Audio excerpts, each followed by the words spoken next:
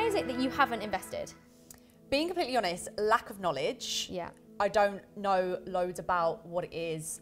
It sounds quite scary. And I think I had the impression that you need quite a lot of money to invest. So obviously it's interesting hearing from you that you don't. And obviously I'm also self-employed. Yeah. So for me, when I have a bit of spare money, I like to put it away for the months that I don't earn as much. So for me, investing, I'd be scared that I'd put that money out and then not be able to get it back. But you've also explained that you can actually take that money out whenever you need to. So have you considered your retirement plans? Being honest, no, not a clue. Don't think that far ahead. That's why you make me giggle. Okay, fair enough. So you have what's called a state pension in the UK. So if you have contributed 35 full years of national insurance contributions, that's that second employment tax that you pay. So whether you're employed or self-employed, you pay income tax and national insurance. And once you've contributed 35 full years, you get the full UK state pension. That doesn't kick in currently until you're 66, rising to 68 in the next few years and further.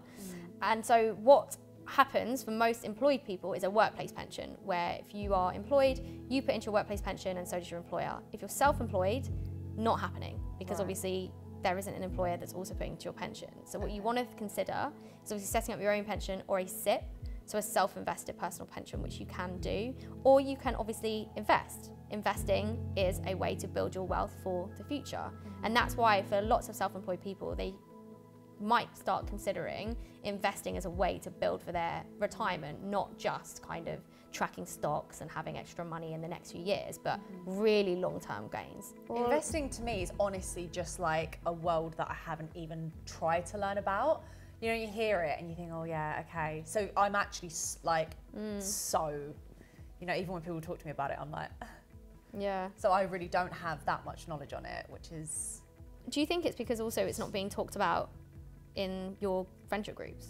Because yeah, my friends definitely don't talk about that kind of thing. I think being in the self-employed world and spending more time with like business owners, that's when I hear it more, as opposed to like my employed friends, I would say. Yeah. So I think, yeah, it's just one of those things that I've just... I think also as a woman, it's something that we aren't used to talking about building wealth. Yeah. I think we're very used to talking about spending and saving, but we're not used to talking about how we actually build our wealth for our future or plan for our future, because statistically, obviously, more women are going to go into unpaid care leave. And actually, how are we planning for that? Like, what's our method to make sure that money is there for those situations that are going to happen or might happen to people? You know, I think it's something I think really needs to be talked about more in like these like feminine areas, because actually it feels like they're missing out because they're not being taught how to do this. Yeah. And they think they're doing everything they need to do by saving, but actually there's another level that they're not even being shown. Yeah. I think even this conversation of having more knowledge around it has definitely made me quite keen. I would like someone to hold my hand a little bit, for sure. Yeah. A platform or a person that could say, this is where we're going to get started and this is how we're going to do it, is definitely what I would like. And I think just seeing more people do it, like it being more of a topic of conversation, as opposed to something that, as I say, you only see rich people or big business owners doing, because it makes you think, well, they're the people who do it, as opposed to just normal, you know, day-to-day people. So I think that would definitely get me more interested in doing it.